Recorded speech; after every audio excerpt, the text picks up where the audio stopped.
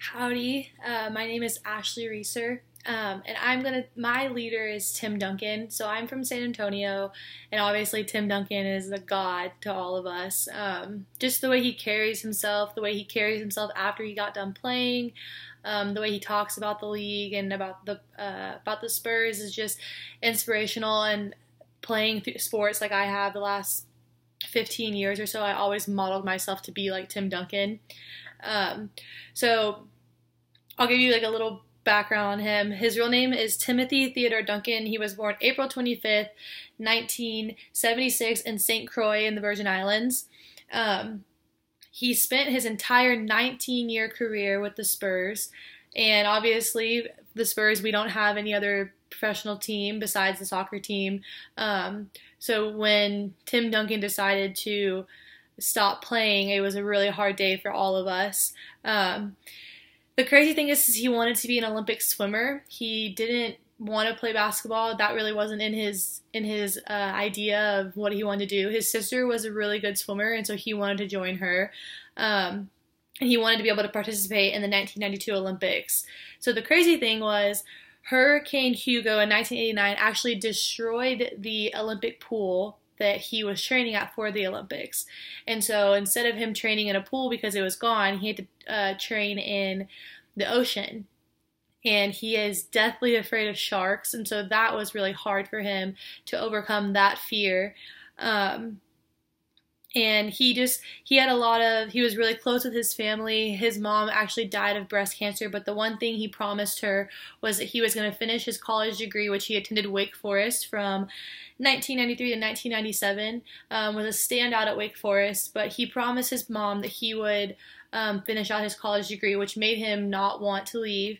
And that's one example, a small example of being a good leader, because he kept his word to someone that he really cared about. And when you're leading, you want to have the respect of people that care about you and that you care about. And so that was a really big deal for him to keep his word to his mom. And then she ended up passing because of breast cancer, like I said. The type of leader he was a quiet leader. He was a big guy, but he didn't really have a whole lot to say. But when he was on the court, you could tell that everyone looked up to him. Leaders are often criticized for their accomplishments, or in basketball, their wins to losses. When he was with the Spurs won 155 more games than any other NBA team. And with him, he wasn't a big numbers guy. He didn't care about, his stats. He didn't care about his personal accomplishments. He just wanted the Spurs to win. He is only the third player to score 25,000 points and have 15,000 rebounds. And you would never know, like I said, because he's super humble. And I think that's a great thing that leaders need to be, is they need to be very humble. They can't be cocky, because then they lose respect from people around them.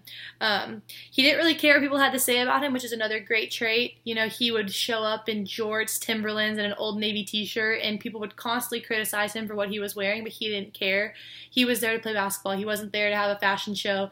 The players nowadays are real big about what they're wearing and what designers they're wearing, and Tim didn't care about that stuff. He was there to play basketball and to lead his team to many championships, which he did. He was very classy. He was never in the media for bad things. He was always in the media for doing something good, or even just maybe he spoke that week, so he was in the media for that. He knew how to lead all different types of people. He knew how to lead the hotheads to Pop, and everyone knows that Pop is really hard to deal with when it comes to the media, and so Tim was really good at helping him get through the media interviews.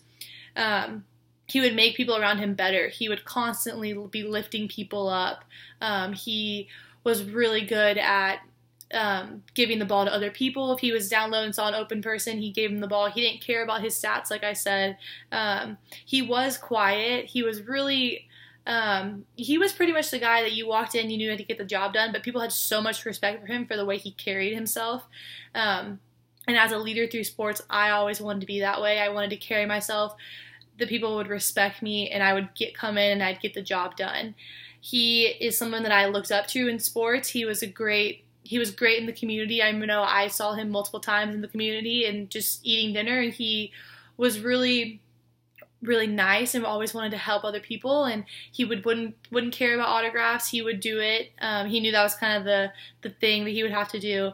But he is just an all-around great leader. He did everything he needed to do, and honestly, he is the perfect leader, in my opinion, because he is loved by so many. And he would come in, he'd get his job done. He, like I said, he got the Spurs some multiple championships.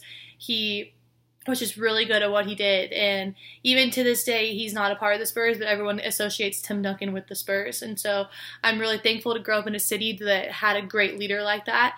And I'm very thankful for Tim Duncan because he shaped me into the leader I am today.